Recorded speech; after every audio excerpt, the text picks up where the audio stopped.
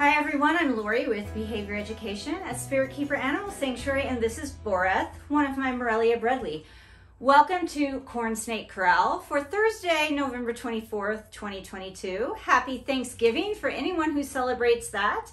And even if you don't celebrate an actual Thanksgiving holiday, we should all be thankful for something. I am thankful for my snakes and other animals. And yes, I realize Boreth is not a corn snake, and this is an episode of Cornsnake Corral, but he is who is out. He free roams my office and the rest of my house quite frequently, and my corn snakes don't, for reasons that I will go into in this episode. We're going to try a training session with my Korean rat snake. His name is Sargon, and the taxonomic designation is Elaphé anomala. When I originally got Sargon, he was sold to me as a Russian rat snake, Elaphé shrinkyai, but it became apparent as he got older that that isn't what he is. And if you'd like to learn more about Russian rat snakes, Korean rat snakes, and Japanese rat snakes, Reptiles and Research did a really great podcast episode, which includes YouTube video footage where Liam Sinclair interviewed Francis Coschieri about these species. And it's so detailed and there is so much great information that I really recommend that you watch that. When I originally started the Cornsnake Corral series, I just considered calling it Cornsnakes and Company because I have a few random species that are similar to corn snakes, related to corn snakes, or at one time were in a similar taxonomic designation as corn snakes, and this is one of them. The Korean rat snake is Elaphé anomala, and the corn snake used to be Elaphé guttata, I believe. It's now Pantherophis guttatus. So this Korean rat snake is similar to corn snakes in many, many ways. The behavior is very similar. The size is very similar. You see that it doesn't take him long at all to eat that. Now, granted, I'm giving him small mice right now because I'm going to do more than one target training session. But even bigger meals, they eat quite quickly. And so they're very exuberant, as you can see as well. He's really good at target training, but he has a little issue with impulse control. And now he's tail rattling because he's getting really, really excited. They love to climb. He's in a 3 by 18 by 18 Exoterra right now, and he absolutely spends a ton of time climbing up on these branches.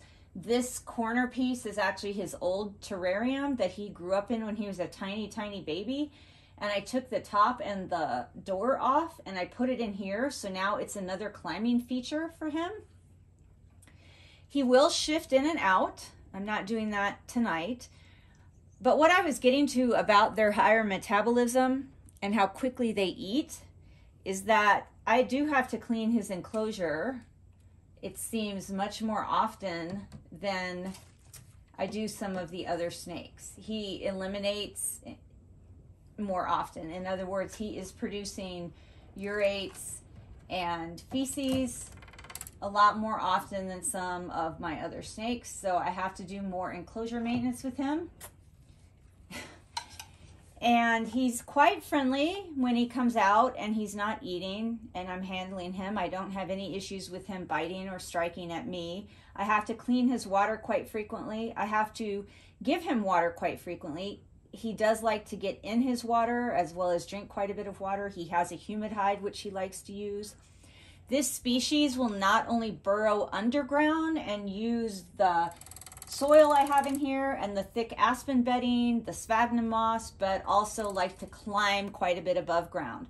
So they're a very generalist species as far as habitat and as far as diet. He eats quail, chicks, mice, rats, and he will eat reptilynx.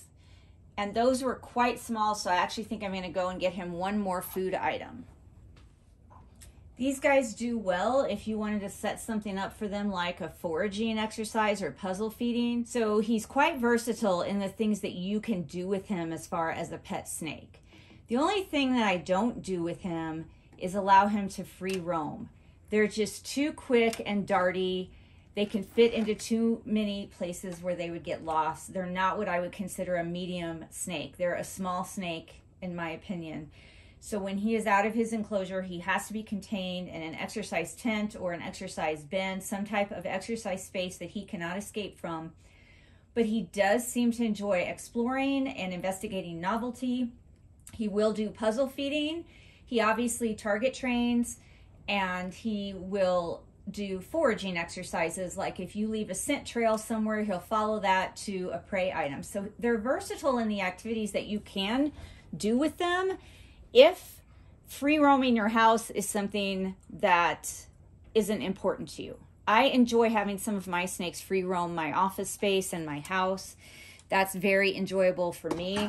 This is absolutely not a species that you could do that with at all. So when he is out of his enclosure, he isn't free roaming. He is in an exercise tent or some other contained space where he's safe. He can explore and do other activities that I have set up for him, but he can't just free roam in a room. I feel like he would get lost. As are corn snakes, but sometimes if they suddenly get startled, they will dart off very quickly and become flighty in the spur of the moment very quickly. And so I don't want to lose him or lose any of my corn snakes, which is why they don't get to free roam. Now he had 3 hopper mice, and now he just had a jumbo mouse. So I'm not giving him anything more, but you can see that he's really excited. He's really aroused right now. And this is a good time for me to probably talk about what arousal means. But arousal is just an elevated physiologic and emotional state. And animals and humans can be in a state of arousal due to fear, due to anxiety, or due to excitement for many reasons. Right now, he's highly aroused because he's excited about feeding, about hunting, doing this target training activity.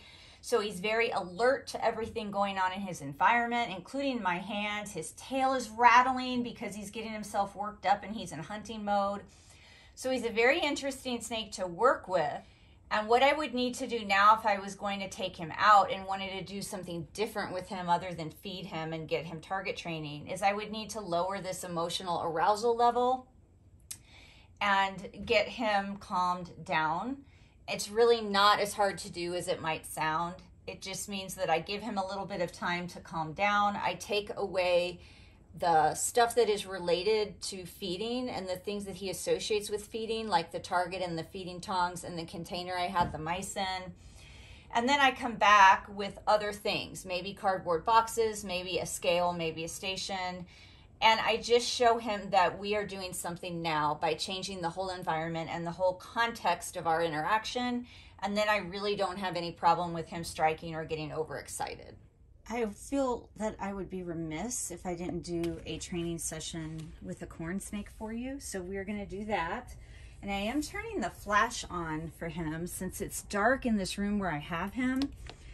And so I will be curious how much that impacts him or not. And I'm using a laundry basket as a shift. And so you can really improvise with these smaller snakes and get creative with the things that you use as shifts. And this is Gary 7.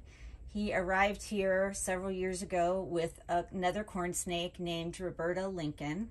He is an Okiti corn snake.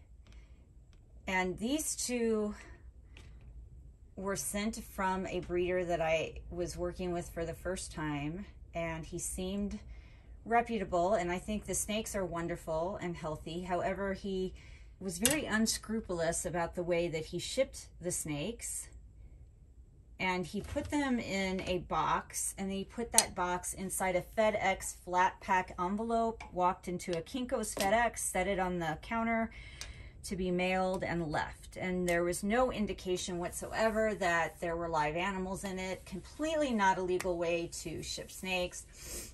And then on top of that, FedEx mixed up the label. It got mashed or destroyed or something, and they put a different label on it with a different tracking number. And long story short, they were lost for 4 days, and it was a big, very stressful ordeal for me, but they eventually arrived here safely. And that is Roberta Lincoln and Gary 7.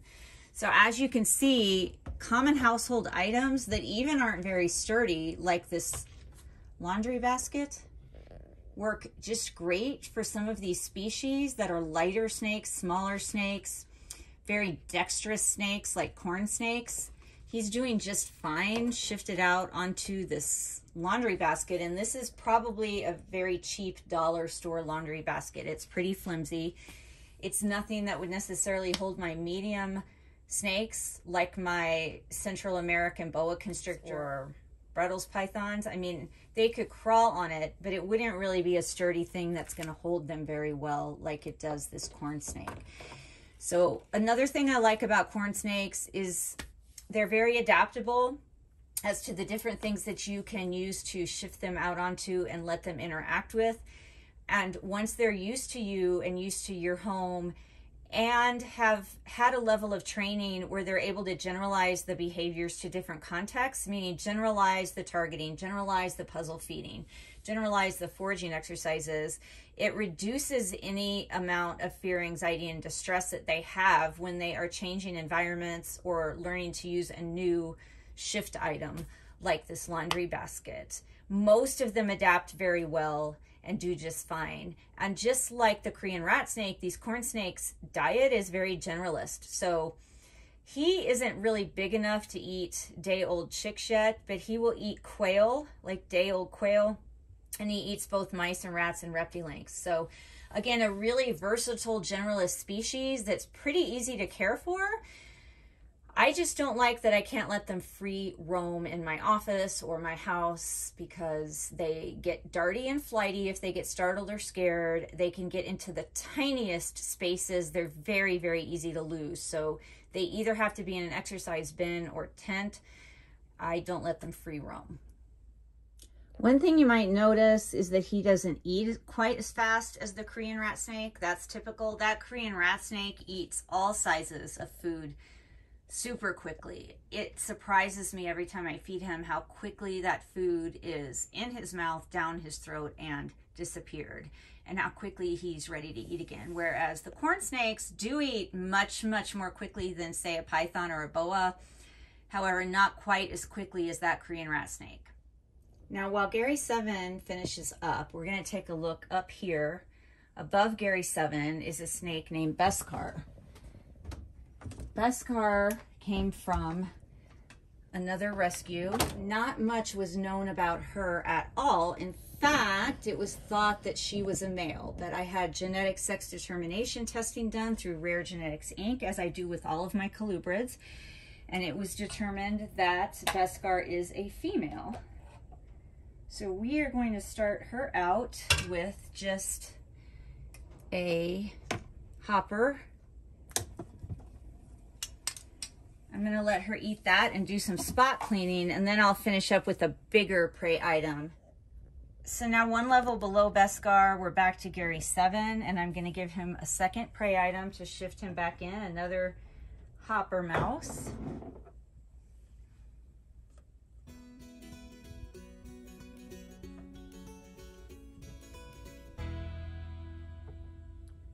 He has a lot better inhibitory control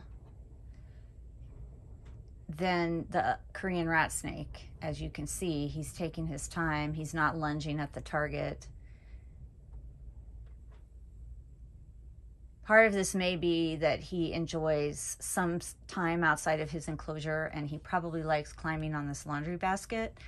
And so he's not sure he wants to shift back in. Sometimes that will happen when some of them become highly confident and they discover that freedom's very reinforcing and they like being out of their habitat. They sometimes don't always want to shift back in. I'm going to go ahead and reinforce him there because he was really displaying patience and impulse control, and I don't want to push my luck and overdo it. I want to make sure that I'm reinforcing him, staying focused on that target and following it calmly.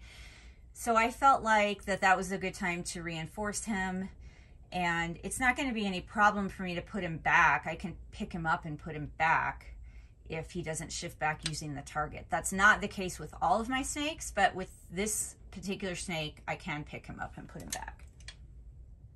So Gary 7, I left for a few seconds to feed my rough scale python, and Gary 7 was here on the basket eating his second food reinforcer. And when I came back over here, he was putting himself away. So I didn't actually have to do anything. He just basically crawled off the laundry basket and put himself back in his enclosure. So great job, Gary7. Thank you so much for being so cooperative for this week's episode of Cornsnake Corral.